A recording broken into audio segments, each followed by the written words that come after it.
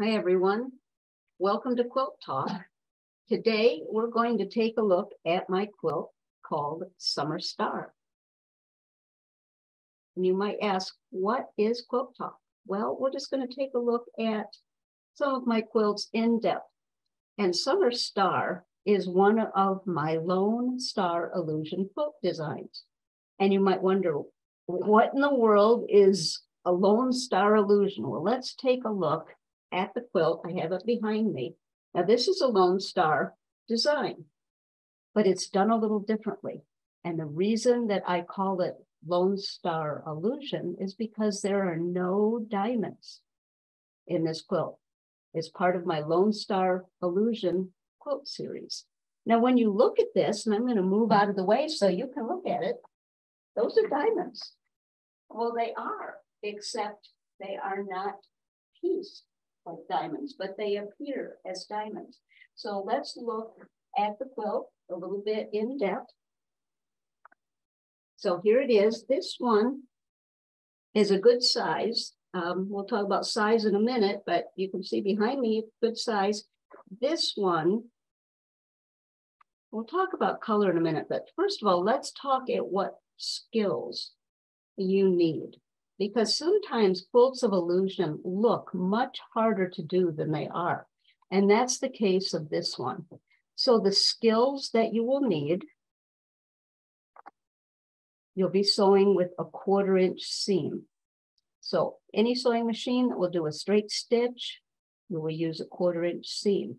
And if you do not have a 1/4-inch foot, or you can't move your needle over so you can find that 1/4-inch, I do have an in-depth video about finding your 1/4-inch and different ways to do it.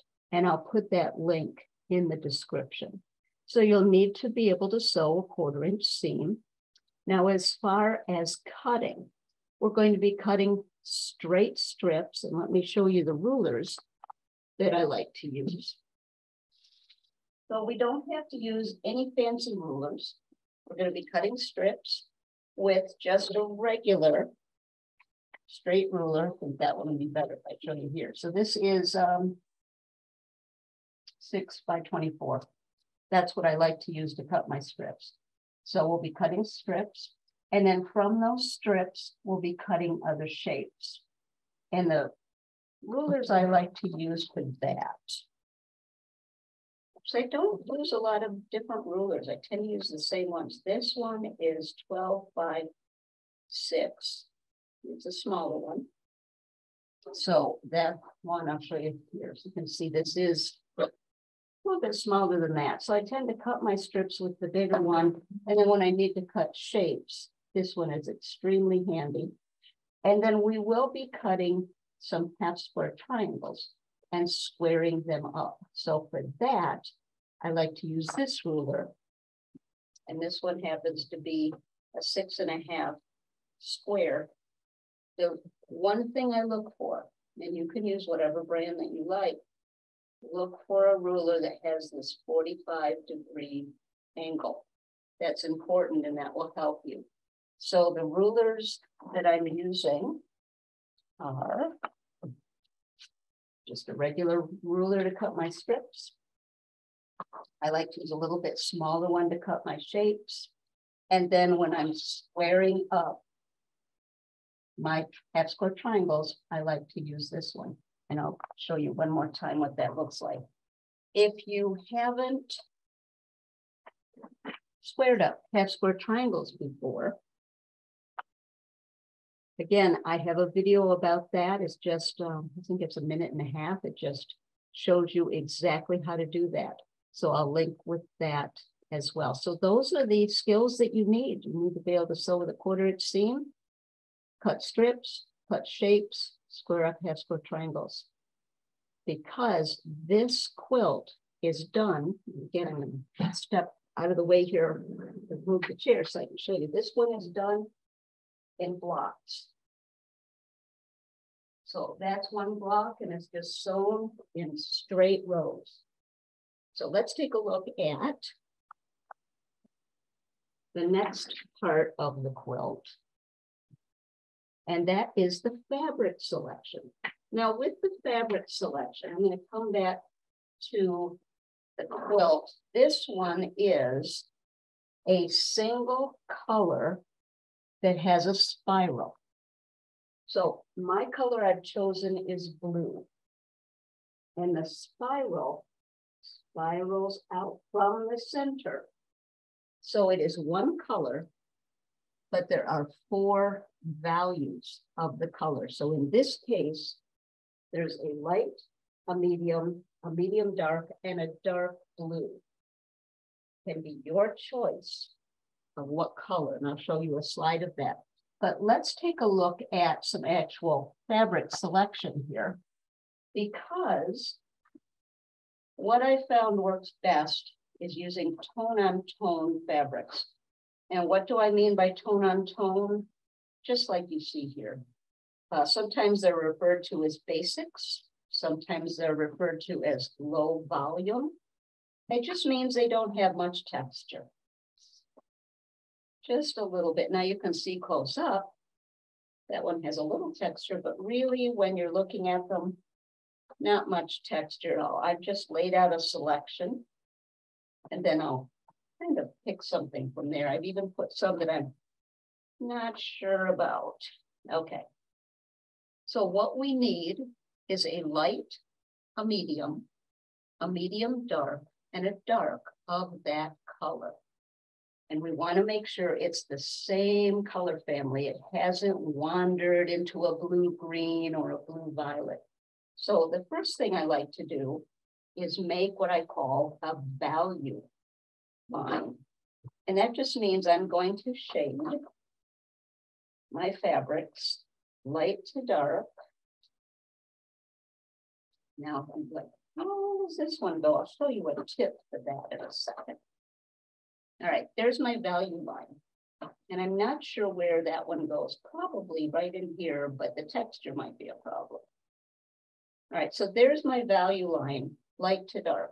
And I'll show you one of the tools that I like to use when I'm picking fabrics. It is my value viewer, and there's a green one and a red one.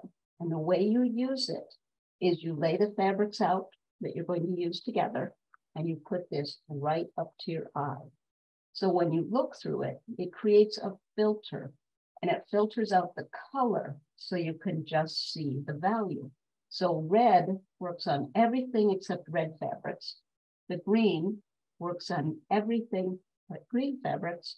And these are thin enough that when you overlap them and look through it, it actually creates a grayscale. So you can really tell light to dark. So I will lay my fabrics out, look through both of them, and that helps me see what's light, what's medium, what's dark. We do have these on our Webstore. We don't have very many of them left. So if you're thinking, oh, I would like to get one of those, don't wait, because they may be gone. But let's go back to the fabric. So what I want to select is one light, one medium dark, and one dark. Resist the temptation to throw in highly patterned fabrics. You want to let the design show. So I'm a little concerned about that one. And this one has a little speckle. So I'm thinking, I think I'm going to use that for my light, that for my medium, that for my dark, and that for my very dark. What I'm after is the look, almost like you see on a paint sample when you go to the paint store and you see one color that shades. That's what we want. So you can see I have light, medium, medium dark, and dark. Now, what happens if I put in something very patterned? This is dark, but do you see how patterned it is? Well, let me show you on a slide, because that is something that is somewhat personal choice, but I do want to show you what happens. On this particular one, you can see I have put in a more highly patterned fabric like you see there. And to my eye, what's happening is rather than seeing that beautiful spiral, I'm starting to see pattern in the fabric. And I don't want that. I want your eye to see the spiral. So probably instead of using something with pattern, I will use that. Now, this one is actually batik. So is this one. This is a print, and that's a print. So you can mix the batiks with the print. There's a lot of batiks that just have this kind of tone and tone fabric. There are gradated fabrics that do that as well. Hand-dyed fabrics. You could even use solids for this. But I like that little bit of texture you see here. So I tend to use something with just a little bit of texture. So let's go back and look at what happens if I added more pattern. That's pattern in every one of the light, medium, medium, dark, and dark. It's a interesting, almost scrappy looking quilt. The problem is I've lost the spiral and I really want to see the spiral. So that's personal choice. If you want something that looks a little bit more scrappy, you can add more pattern to it. But here's the version I did. Light, medium, medium, dark, and dark, tone on tone, you get that beautiful spiral. Now I've chosen blue as my color, but you do have the option of doing a totally different color. Here's an example in green. So I did a light, medium, medium, dark, and dark green, and you can see that's beautiful too. So your choice if you would like to do a totally different color. Now, this particular quilt that I have behind me does not have any kind of border. I have just simply added binding to the edge. But you do have the choice if you want to make it larger or want a border. Now, the quilt, as you see it here in the pattern, is 64 by 64, just like you see here with no border. But an easy way to make it larger is add a border. Let me show you what I mean.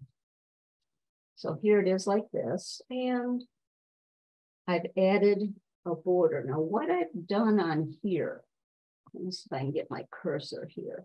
This border is about, I think about 3.5 inches cut. But you'll notice there's a space between this outer border and the star point. If you come back to me, you can see it's right to the edge. So I wanted it to float a little bit more.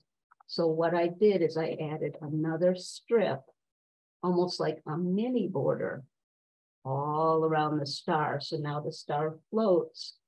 And then I added the big border all the way around. That's personal choice again. If you want it a little bigger, you can make this inner border that makes it float wider. You can make this outer border wider to fit what you need. Now the pattern has 2 size options. The quilt behind me is 64 by 64, but there's also a small version. And that is, hold it up, 24 by 24. So you can see on this one, I also did the 3 colors or the 4 colors of blue. And here's just showing you, sometimes it's nice just to put a little table topper of a little quilt or put it on the wall as well. Here's just a couple pictures of that little quilt. And you see that beautiful spiral. So this little quilt talk hopefully has helped you with the fabric selection, the skills that you need to make this quilt. It really is a gorgeous quilt. The pattern looks like this. It's called Summer Star, and it is available at my Webstore and also my Etsy store. And I will put the links in the description to this video. Now, the Etsy store is download only. So if you order it from the Etsy store, we do not ship it to you. You need to download your copy. If you want a pattern shipped to you, then you need to go to the Webstore. And I'll put both of those links. From our web store, we are shipping only to the US, but I will put a link to the store that I have with paper pieces, and they ship international. And here is, if you would like to visit me online, I have an Instagram page, Facebook page, and also a YouTube channel, which you're watching me right now. But I will put a link to the web store or the web page, which is KarenCombs.com, that you can then click on to go to Instagram or Etsy or Facebook or YouTube. If you have enjoyed this little quilt talk, please hit like and please subscribe so you'll know when we do another quilt talk.